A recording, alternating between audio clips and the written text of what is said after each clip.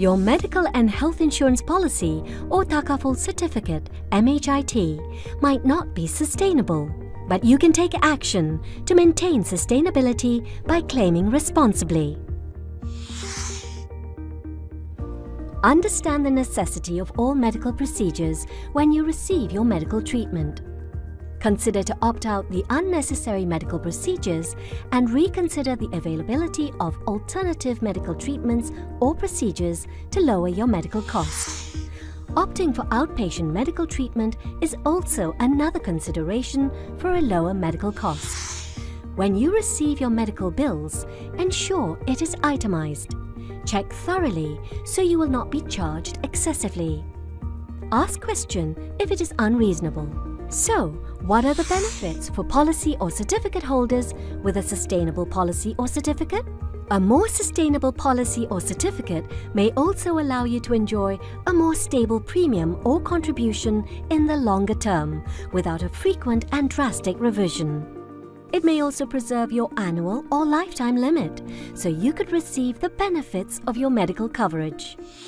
Act now to ensure your policy or certificate is sustainable to enjoy the benefits of MHIT.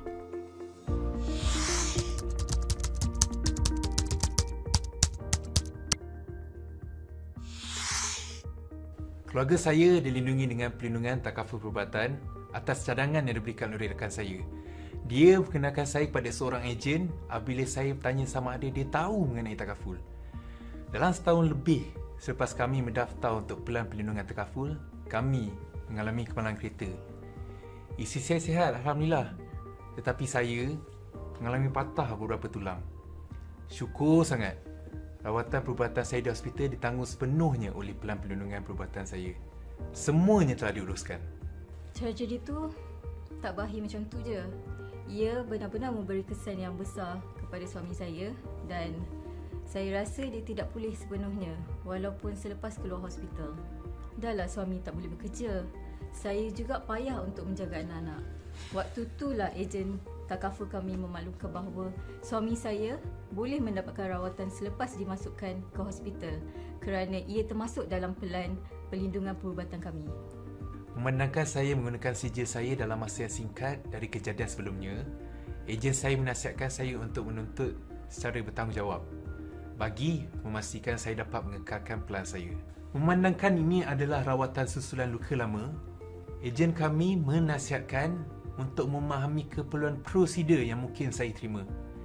Ejen kami memberitahu saya untuk mempertimbangkan rawatan pesakit luar dan bukannya kemasukan hospital sekali lagi. Takut ianya akan menamatkan had kelayakan sijil saya lebih awal daripada yang saya jangkakan. Sudah tentu, pada mulanya saya marah. Saya bayar takaful saya. Mengapa saya tidak boleh menuntutnya seperti yang saya mahu? Ejen saya kemudian menjelaskan bahawa terdapat had tahunan dan had seumur hidup dalam perlindungan saya. Jadi, jika saya membuat tuntutan secara berlebihan, ia akan mengurangkan had saya yang boleh menjejaskan kemampanan sijil saya. Saya bersyukur dia menasihati saya mengenai isu ini. Jika tidak, saya mungkin perlu terus menambah nilai sijil saya kerana berterusan menuntut secara melulu. Selepas suami saya mendapat rawatan, dia kembali pulih dan dapat menumpukan perhatian kepada kehidupannya, keluarga dan kerjaya. Pelan takaful ini sudah pasti menjadi sesuatu yang saya akan cadangkan kepada rakan dan ahli keluarga yang lain.